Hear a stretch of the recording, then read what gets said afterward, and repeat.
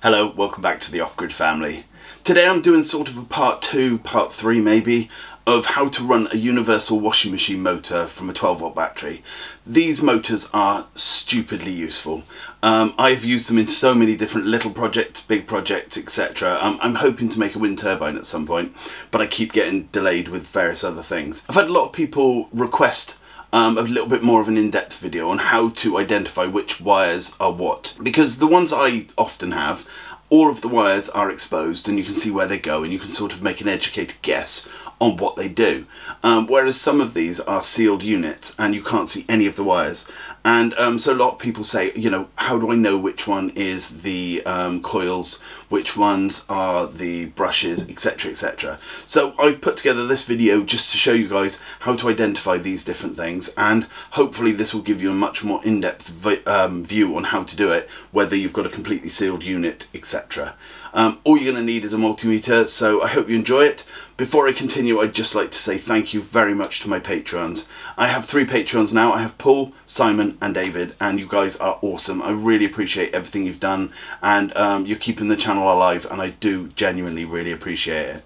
Anyway, if you'd like to be a patron, all the links are in the description. There are lots of bonuses and bits and bobs for you guys if you do decide to. Anyway, let's get on.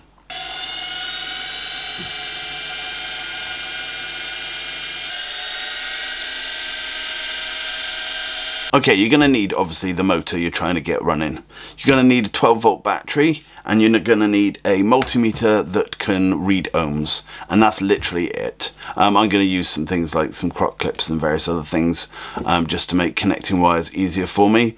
But let's go through how we're going to figure out which bits what on these motors and how to actually run them. Okay, in my first video I explained that you just need to know where a few wires are, or what a few wires are, and then you can get one of these running quite simply.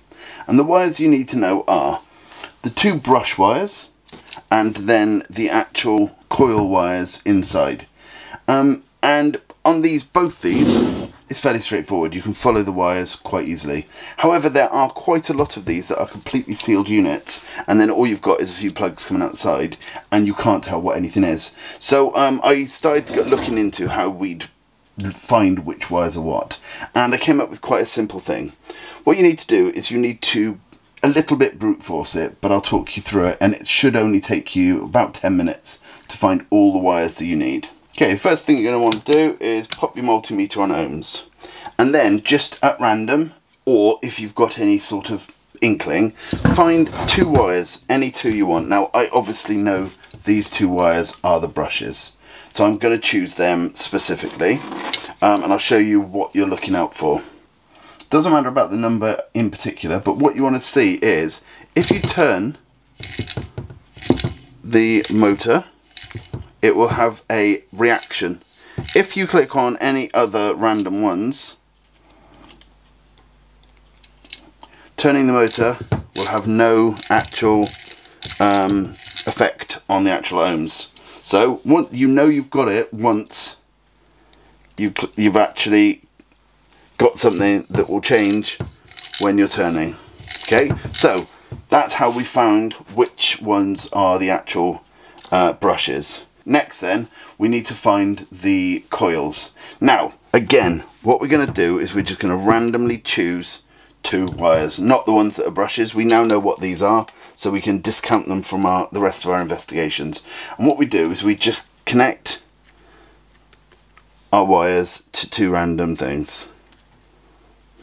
Okay, nothing.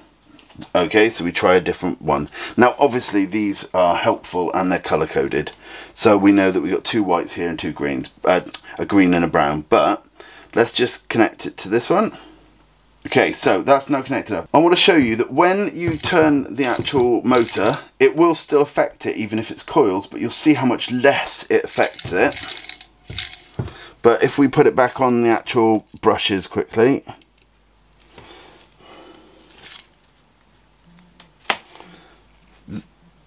there is a huge effect, and that is how you know it's the brushes. So you will get some movement no matter what you've got it on, but just bear in mind it's a much bigger one when it is the brushes. Right, So now we've connected this to what we think is the coils, or a set of coils, and it's 3.5. What we'll do is we'll move over to this set of coils.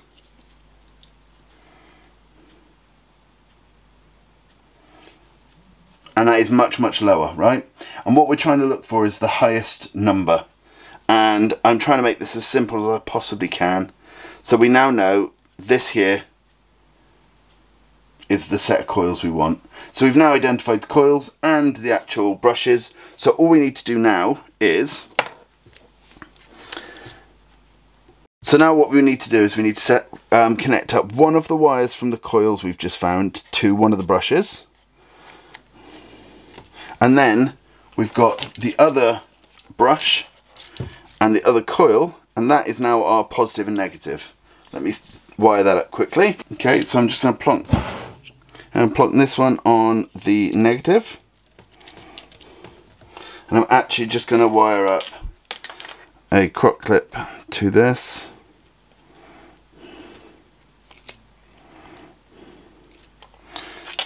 And put this on the positive.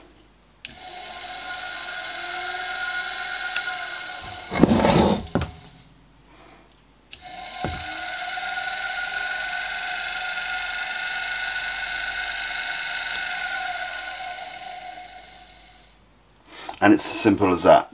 Right, let's do the same again on the other motor, just to show you that it works on both. And then hopefully you'll be able to go away and do this yourself with pretty easy outcomes. Now, I've been very lucky with the ones I've got. I've only had one completely sealed unit, but I've had a lot of requests to do a video to make this process a little bit more straightforward. So I thought, do you know what, it's the right time, get on with it. So, first off, we want to find the coils. So again, I'm just going to look for random wires. But as I said in my previous video, normally they are next to each other. So if you find, let's say, this is a coil, then the one next to it will probably be its corresponding partner. Not always, but most of the time. So let's start off. Okay, so we set our thing back onto ohms, and now I'm going to work from the bottom to the top, and I'm looking for the brushes first, like I always do.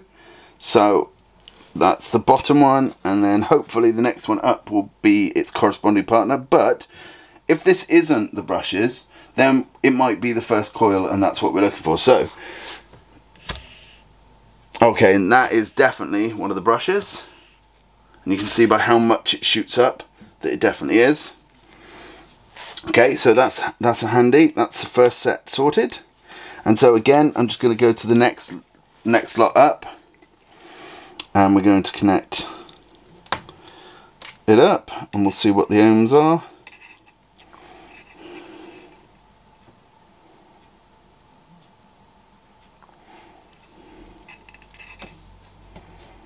Okay, that's 3.1. Let's see what the next set up are, if at all.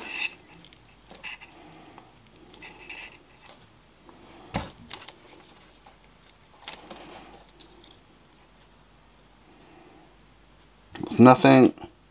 So what's that on?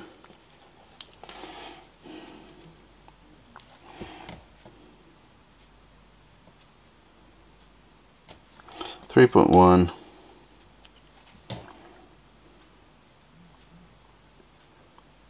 And 3.9. So these two are the ones I'm going to use as the coils then, and this bottom two is actually the brushes. So all we need to do, like in the last one, is choose one brush and twist it together with one of the coils we found,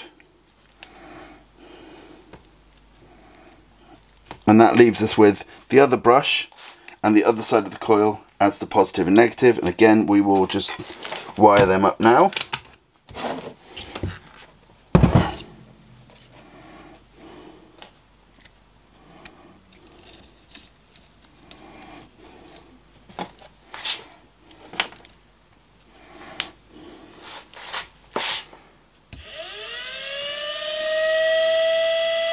And it's that simple. Once you know what the brushes are, and once you know which ones are the coils, you're away. Now it doesn't really matter if you chose another coil. Let me show you.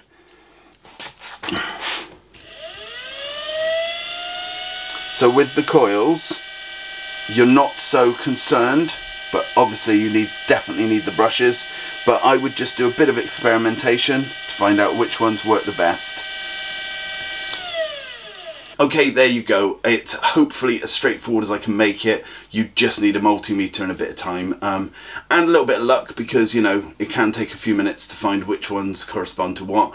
But I'm hoping that that will be enough to help you all get your washing machine motors or any universal motor up and running and working from 12 volts. Anyway, thanks again to my patrons. You guys are awesome.